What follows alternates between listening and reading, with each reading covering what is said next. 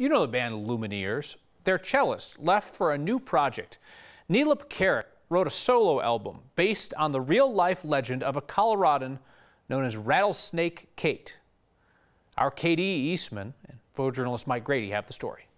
The marketing of Rattlesnake Kate is unconventional. They're calling it a badass new musical. And really, that's the most appropriate description for a story about a Colorado woman who killed 140 rattlesnakes and made a dress from their skin in 1925.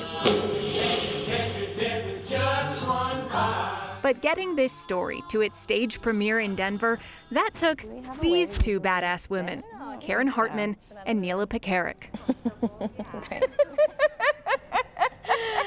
I think we're very excited. Yeah. The show began as history that Neyla would tell her friends. It feels like a party trick that got really out of hand. She then composed an album that this New York City playwright found inspiration in. The story just speaks to the way that women now are missing parts of our history, and reclaiming those ancestors gives us more power. These two women saw more than a figure who gained fame from her battle with snakes. The rattlesnake encounter is the hook that brings you in, but for me it was the research that I did beyond that about Kate that made me know this was not just one song, this wasn't just an album, this is so much bigger. When the pandemic paused the production, the show itself got bigger too. This feels much more epic than what I had imagined when we first started this. On the stage, the main character is played by three women, an intentional decision by women who saw themselves in Kate